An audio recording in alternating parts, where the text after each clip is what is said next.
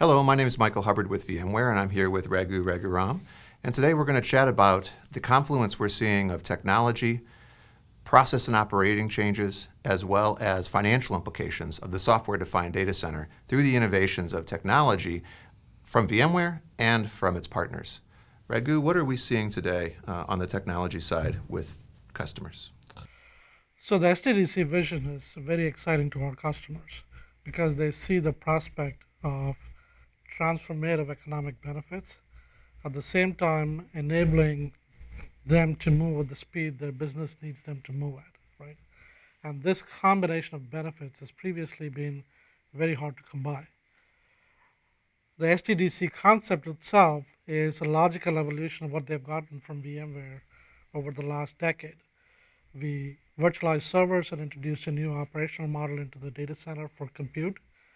Now we're going to them and explaining how we can take the same operational model and the same principles of virtualization, apply that to storage, networking, and security, and tie it together with a new layer of management.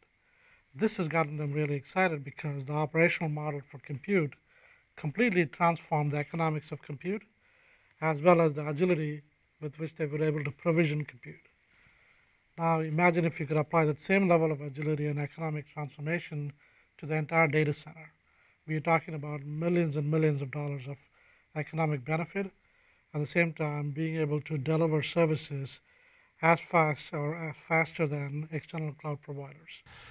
VMware has matured to a point as a partner to our customers where our services organization is doing a fantastic job of bringing the learnings of the first movers to the broader market on how to migrate workloads to this new environment, how to justify the financials of both CapEx and OpEx cost takeout of that migration, and how to define a new operating model with new skill sets, new operators, new certifications, and in the extreme cases, even new organizational models to support a software-defined data center on the consumption side of the business consuming these services, and of course on the production side of how you actually deliver, create, and originate these services.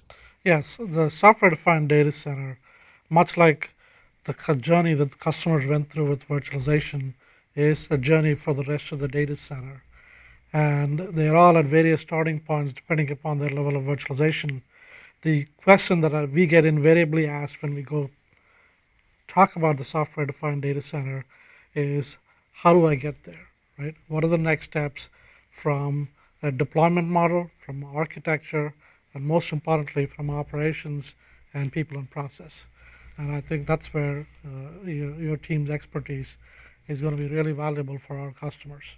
What my team's seeing with customers today, working with CIOs, CTOs, and sometimes CFOs of corporations, is defining the answer to three fundamental questions. Number one, is there technology feasibility today? And the fantastic news is, while we're early days on this vision, working with our partners, there is real meat on the bone to begin this journey to a software-defined data center. Secondly, why do I care? Well, if you're a CFO, the answer that we can help a customer drop maybe half of their infrastructure spend directly to the bottom line in terms of both CapEx and OpEx, that's a very compelling answer to that question.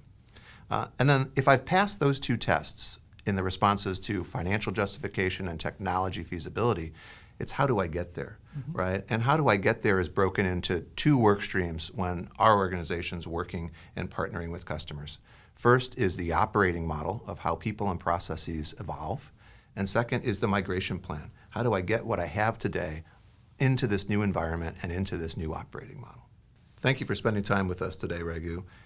VMware is very excited about the vision of the software-defined data center and the value it will deliver for customers. For that reason, for several years, we've been building out a team of former CIOs, former CTOs, former industry consultants who are delivering the advice needed to start this journey with a plan for success. Whether it's the financial model, the operating model, or the technology foundation, we're excited to bring that expertise to bear on your journey. I look forward to hearing from you, and thank you for your time today.